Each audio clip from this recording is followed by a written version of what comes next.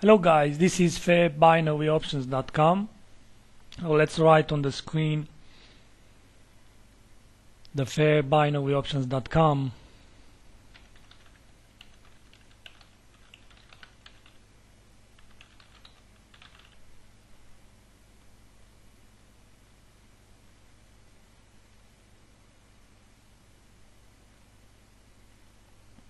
So this is fairbinaryoptions.com, and I would like to focus a bit here on the US dollar and Canadian dollar on this move, as I would favor the upside here.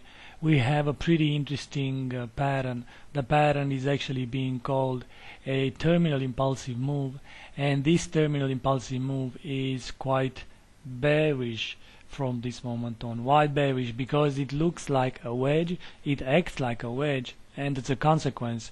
Because it is a falling wedge, it should reverse to the upside. Now, the thing is that this is a five-way structure that you see here, and this five-way structure goes all the way from here to here like this. So this should be labeled this should be the 1 to 3 trend line, and the other ones here should be the 2 to 4 trend line.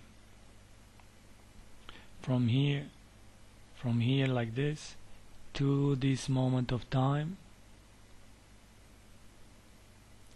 it should be the 2 to 4 trend line. So it is broken here, and now the market is trying to escape higher. The thing is that this falling wedge, or this terminal impulsive move, even though it is so skinny if you want, the thing is that it is an extremely bullish one, and it is always being 100% retraced. Now 100% retracement for it means the 108.90 area. Now we are in the 108.30 area, and there we go. We are talking about a distance of something like 60 pips, just like that. Well, 60 pips just like that imply, of course, call options to the upside, and in order to avoid the volatility in the short-term trading, or in order to avoid fake moves or noise in the market, I would like, of course, to choose end of week expiration date, even though it is 1 hour chart. Normally, if this would have been Monday and we'll have this pattern on the 1 hour chart, I would try to avoid this situation and maybe even this recommendation. But now it is Thursday, and on Thursday, if you have end of week expiration date, basically means only 2 days, as today is Thursday, and the option will expire on Friday by the time the US markets are closing. So let's write here on the screen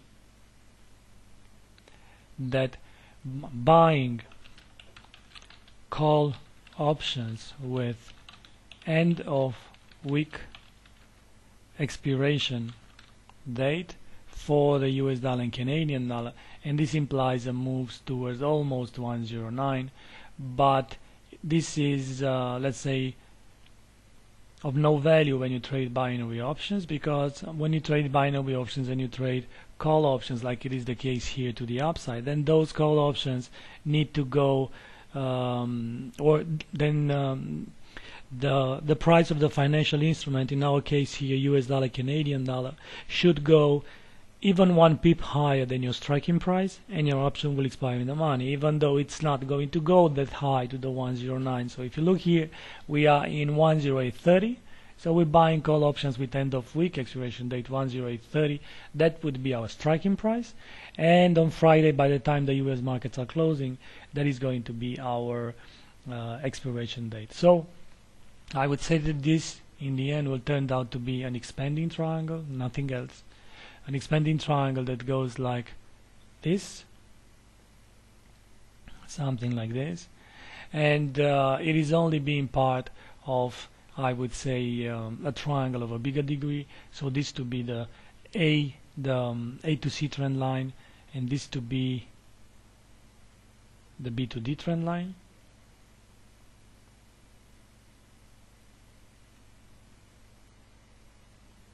Something like this. and the triangle expands, and of course the E wave is the most complex one, and this should be our E wave.